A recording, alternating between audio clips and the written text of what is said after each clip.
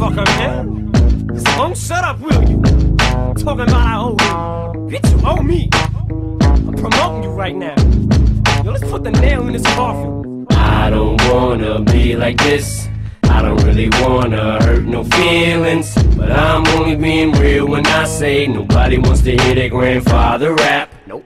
You know men have heart attacks, and I don't wanna be responsible for that. So put the mic down and walk away. You can still have a little bit of dignity. I would never claim to be no Ray Benzino, an 83-year-old fake Benzino. So how can he hold me over some balcony without throwing his lower back out as soon as he goes to lift me?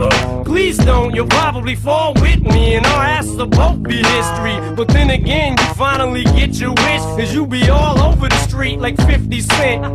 You fucking punk pussy, fuck you chump. Give me a one-on-one, see if I don't fuck you up. Try to jump the Rough Riders and they cut you up, and you put Jada on a track, that's how much you suck dick in the industry. Swear that you in the streets hustling. You sit behind a fucking desk at the source butt kissing and begging motherfuckers for guest appearances, and you can't even get the clearances, cause real lyricists don't even respect you or take you serious. It's not that we don't like you, we hate you, period. Talk about a midlife crisis, damn. Last week you was shaking Obi Trice's hand, now he's a buster? What the fuck's with that? Get on a track dissing us, kissing 50's ass and asking me what I know about indictments. Bite me, bitch, I got 2 cases and probation, fight me.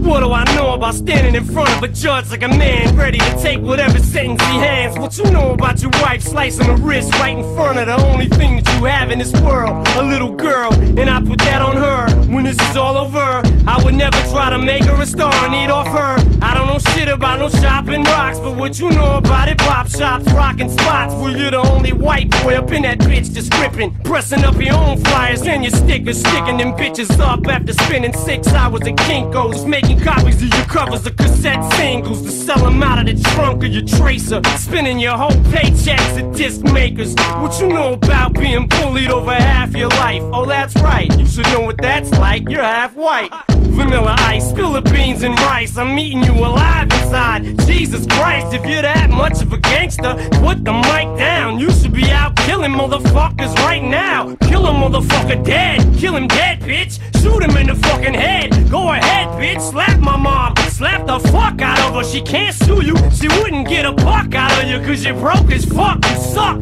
You're a fucking joke. If you was really selling coke, well then what the fuck you stop for, dummy? If you slew some crack, you'd make a lot more money than you do from rap. You'll never have no security, you'll never be famous, you'll never know what it's like to be rich. Life's a bitch, ain't it, Raymond? Here, let me break this shit down in layman's terms for you, just to make sure that you can understand it. Some cannabis ain't using too many complicated fucking words for you. Here, let me slow it down for you so that you can understand if I say it slower. Let it go, dog, it's over. I don't wanna be like this. I don't really wanna hurt no feelings, but I'm only being real when I say nobody wants to hear their grandfather rap.